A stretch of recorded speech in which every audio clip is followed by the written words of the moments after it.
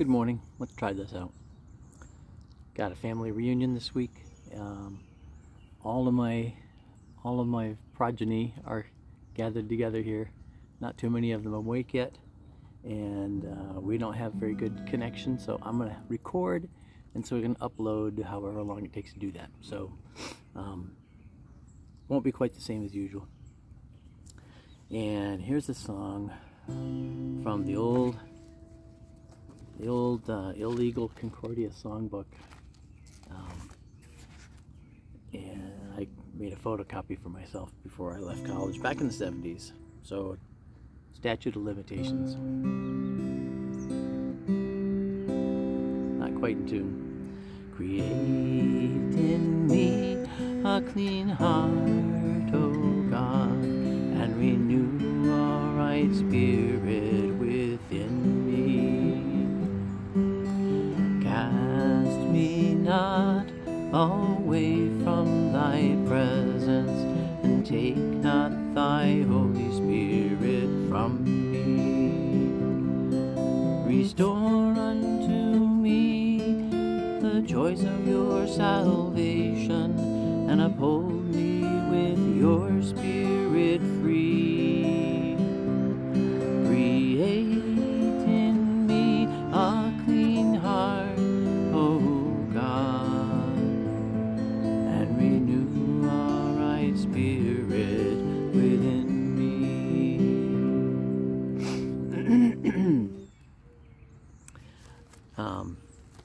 Instead of continuing with Exodus, I think what I'm going to do this week, just for the week, is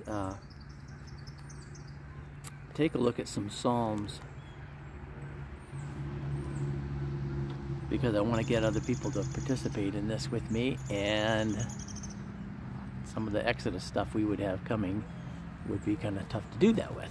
So, Psalm 13. How long, O Lord, will you forget me forever? How long will you hide your face from me? How long must I take counsel in my soul and have sorrow in my heart all the day?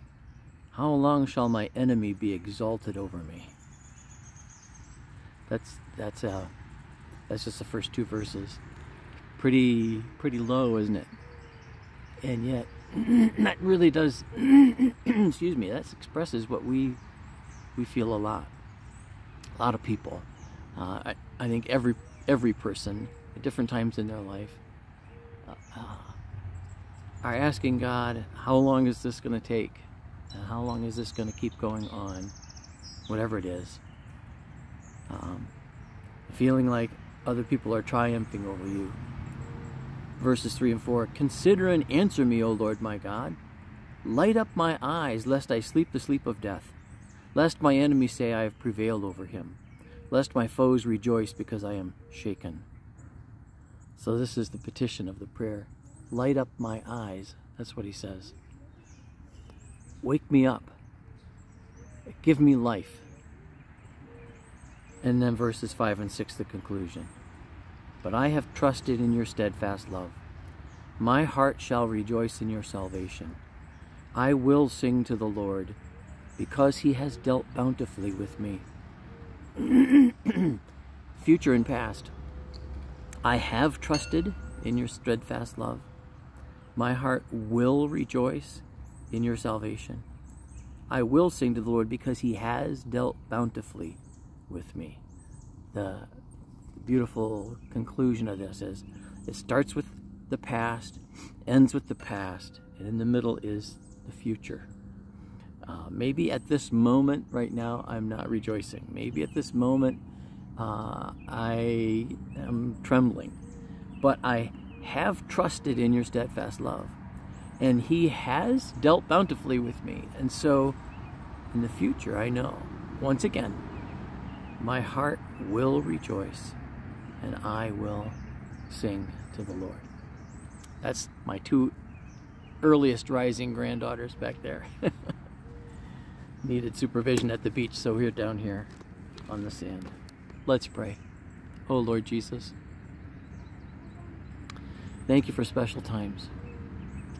When our family all gathers together, that's a great blessing. it's also, Lord, a reminder to us. We remember hard times together. We remember shedding tears with one another. Families are not always joyful. But Lord, we remember in the past you've been good to us. Your love was steadfast. We remember how bountiful you have been to us.